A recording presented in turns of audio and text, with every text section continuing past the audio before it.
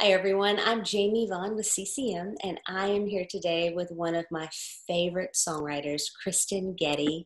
How are you? I am doing great, Jamie. How are you doing? I'm doing well. So you are not in America right now. You're all the way on the other side of the planet from all of us in Ireland. How is that going right now? We are in blustery Northern Ireland. It was a beautiful weekend, but now it's that good old blustery fall weather here. The wind's wild today. It's crazy, very dramatic. But we've been home nearly 2 weeks, and so we've got four young children. We're nearly all over the jet lag. Pretty much we are. But that first week, oh my gosh, it is difficult. 6 hour time change.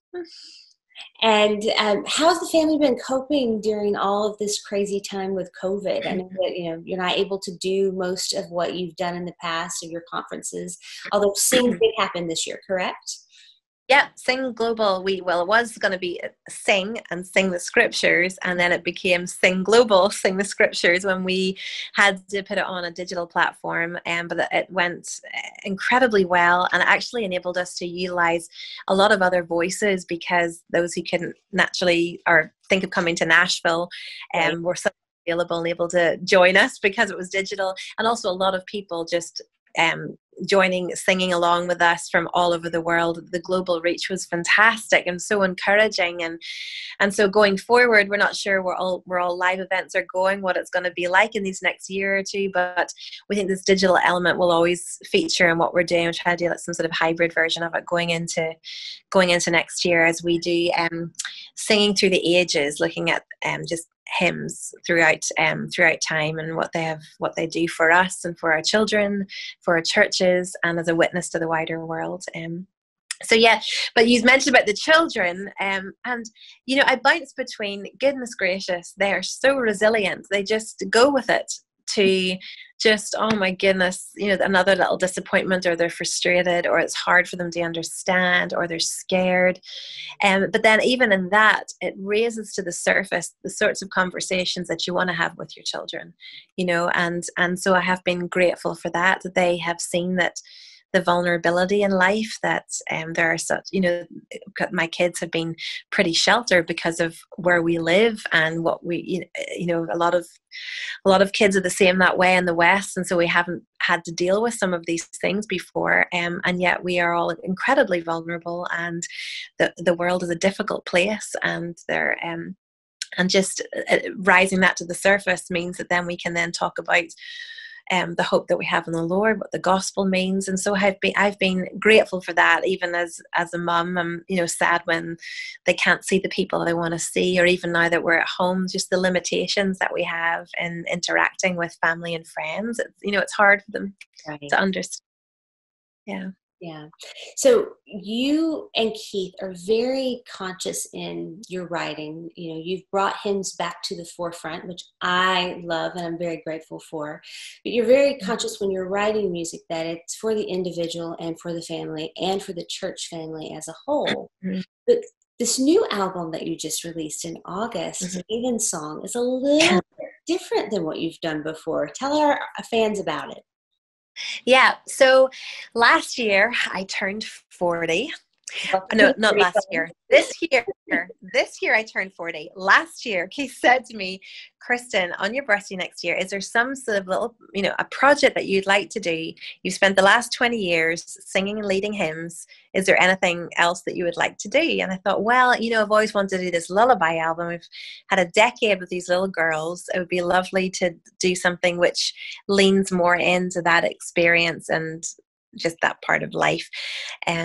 But then as I reflected, I thought, but I sing hymns with my kids. That's one of the things that we do. And so the album is a little different in its production and in some of the song choices. There are some just out and out lullabies there that we haven't done before.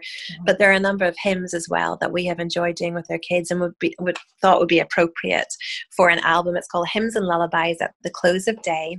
And the word even song is an old fashioned word, but it describes a traditional service that goes back hundreds and hundreds of years, in the more liturgical church settings, where it's a short service at the end of the day, that has liturgy in it, prayers and songs and Bible readings. And it's to help redirect the heart and mind towards the Lord at the end of the day, and to help sanctify the night, to reach for his promises and his truth as the steadying thing as the night falls, and as we begin to process what's going on in our mind, because it's quieter, we feel a little more vulnerable. And so we wanted to do an album that sort of would lean into that for our kids, for those who have kids, but you know, for the individual. You know, I think all of us, especially in these last few months, most people I know have struggled to sleep some night or other, and so that we just hope this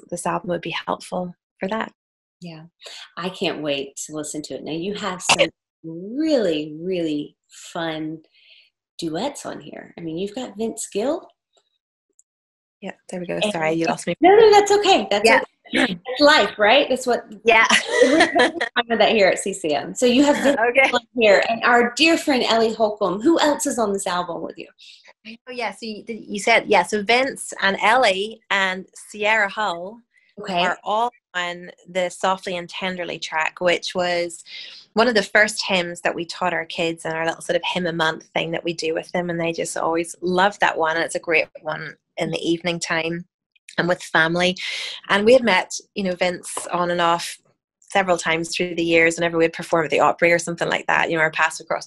And so we had, you know, we called him up and we said, listen, is there any way you'd like to sing in this? And he was very gracious and did, and sang a verse 2 in the chorus. And then, and the other, the back of our mind is also trying to recreate a moment that has happened a couple different times where a trio of girls have recorded that song. I think Dolly Parton maybe did once before, Reba McEntire recently, but I can't remember all the people they sang with. Anyway, we thought it'd be lovely. It's such a beautiful song for harmonies. And so we asked Ellie and Sierra to come in and do the harmonies. So that's the sort of what you hear there. And then my best friend Deborah, who has played fiddle with us for the last, 15 years, she plays on it, and a couple of members of our band. And then Heather Headley, she joined us for His Eyes on the Sparrow. Heather is a Tony Award-winning Broadway singer, was Aida on Broadway, was Nala in The Lion King, has done many things. But a few years ago, she recorded Power of the Cross, one of Keith's songs. And we got to know her around that time. And then she joined us at our Christmas show in Carnegie a couple of years ago, and she did a Holy Night and just brought the house down. She was incredible. Yeah. And she had a little baby just the beginning of this year. And so we thought it would be a lovely thing, given the fact that, we had Talia this last couple of years as a lullaby album. She just became a mum, and that it would be lovely to do a duet in His Eyes on the Sparrow. So we did that.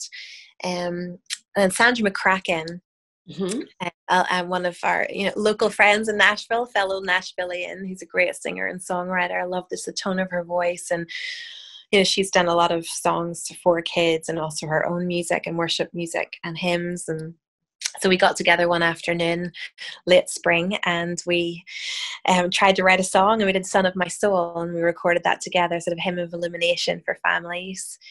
And then we also had a boys choir. So the Trinity Boys Choir over in Cambridge, and I've got 4 girls, not a boy in sight. And so we thought it'd be nice to have a boys choir sing along. So the last couple of songs, and that sort of then felt a little more like the traditional evensong idea, where you would have choirs singing, and their little sweet voices, just beautiful in the last couple of songs. I think that's everybody. But it was really great. And what was extraordinary was, a great producer, Ben Shive, who's fantastic at pulling all that together. This was all during lockdown, so it was quite the organizational thing to try and get everybody doing their thing at their, find place for them to record it. If they didn't have their own studio, how did they record it at home? All these, different musicians and things had to. So it was really interesting. I had a whisper room, Crossway provided it for me, and I'm recording an audio Bible at the minute of the ESV, and I would it be possible for me to use that same little recording space? This is a soundproof room. You would love one. It's amazing. 5x7 or 5x8, whatever, doesn't matter. Soundproof room that they just built in the garage. And I just ran off there and the kids were asleep or somebody was napping or it was just easy to go. Lock the door, little quiet space. And I recorded all the vocals there. So actually I loved recording during COVID-19 because I would record a song 19 times and then decide I didn't like 15 of them and just delete them and nobody ever had to hear them. It was just me. And then could send the ones that I thought were okay to the producer, But so it was an interesting experience. Oh, I keep hearing that over and over again. The ones who are making music now who have said it's been a completely new learning system, but it's been fun and I would do it again in a heartbeat. So I'm glad you're having that same experience with it. Yeah. So you're also nominated, I think, for 4 Dubs this year? Well, Getty Music is nominated for 4 Dubs. So then what we do, we have other writers and publish and have a label that, so 2 of them, one of them is with Ellie Holcomb. Right. This is for Elizabeth, a song we wrote for Christmas together last year. And that's the Bluegrass nomination, correct? Bluegrass, yeah. So it's first time nomination in that category. So that's really cool. And then what was the other one? The children's album. Children's album. Mm-hmm. So that was the carol hymns, the carol family carol sing. So that was the carols, children singing carols. So that was last year. And then Matt Boswell and Matt Papa, they released an album last year under the Getty Music label called His Mercy Is More. And then His Mercy Is More has been it's a fantastic song. It's one of our, well, if not our kids' favorite song to sing, and they have absolutely loved that. So the boys are nominated for, I think, inspirational album. Is that right? In front of you, inspirational album. Inspirational album and inspirational recorded song of the year. That's a big deal. That's that's always, what does it feel like to be nominated by your peers for these type of awards? Oh, it's such an honor, and it is so lovely. We moved across to Nashville. What was it, 11 years ago? And the nature of the work we've done in the hymns, we've often been a little bit outside of the industry, just the way how Christian music is most heard and passed around in the States is through Christian radio. Mm-hmm. And while we have done some of that, the long hymns and the format in which we did wasn't always radio friendly. And also we had to work out where trying to manage all the time and everything that you do as an independent, it's tricky trying to manage everything to do it all. And so we did a lot of, conferences, churches, partnerships with organizations. That's a lot of, but it has been so lovely, over the years, getting to know the people at GMA and getting to know other artists who have had a more formal route in terms of the industry, and to be able to see independent labels and voices part of the whole gamut of Christian music in such a way is a really great thing. Music and the production of music has changed just so much in the last decade, and it's just great that there's increasing spaces for lots of different types of music and coming from different places. Yeah. So I'm a huge fan, and I hope that you sweep all your categories. So, well, we'll not be here to go. Are they having a live? How are they doing? It won't be live. It will be airing on October 30th on TBN. So everybody make sure you tune in and watch. But it is going to be all digitally recorded. So they're doing performances, but there's not an audience. So it's going to be a really interesting and neat new concept that they're doing. And they're not focusing so much on the awards this year as the stories of the songs and stories of fans and all of that. Yeah, it's going to be really, really neat. And that will be, again, October 30th on TBN. So, but I have a couple of fun questions I want to ask you. Okay, go. As a songwriter, what is your favorite lyric that you've ever written or song? As a songwriter, I think there's a song I wrote several years ago called My Worth Is Not in What I Own. And it was on the North Coast. Was it on the North Coast Sessions? I don't even remember what album. You'd think I should have a sheet of information in front of me. It's okay. but we were, whatever. Anyway, it's my song, My Worth Is Not in What I Own. And we recorded it, we recorded it last year at the Sing Conference. So there's a live version of it out with, but we recorded it on the album with Fernando Ortega, who is one of my favorite male vocalists. I just love listening to him sing. It's just, anyway. I wrote it with the song with Graham Kendrick, and I just found it was the song that I was most so fired up to write. And as a mum with girls, and everybody struggles with identity issues and where their worth is and how they it's something that's constantly needing grace and observation, because we can so easily begin to think that our worth is in how good we are at things, who we know, what we have, where we're going, what we did, and to be able to embrace the relief of our worth being in Christ and being fixed in Christ. As things begin to be taken away a little bit as you get older, all these different things, and knowing that our worth is not only found in Christ, but it is fixed because of what Christ has done for us on the cross. And so this song sort of captures that. As summer flowers we fade and die. One of those little lines: fame and youth they hurry by, but God has called us, to the cross and to Him, and for our eternal worth. And the last verse which was inspired by an older hymn: two wonders now that I confess, my worth and my unworthiness, my value fixed, my ransom paid at the cross.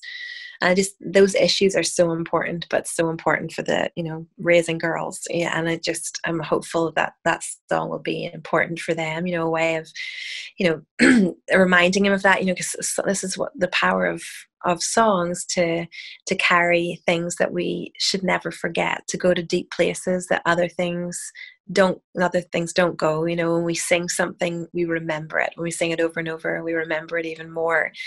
And when we sing some of the things that are more of a hymn and timeless style, like, great is thy faithfulness, we sing those all of our life, and they mark the different seasons. That's such the power of it. I'm not saying my worth will be anywhere near where great is thy faithfulness is, but just to talk about just how important it is, the words that we sing, and that we are singing them.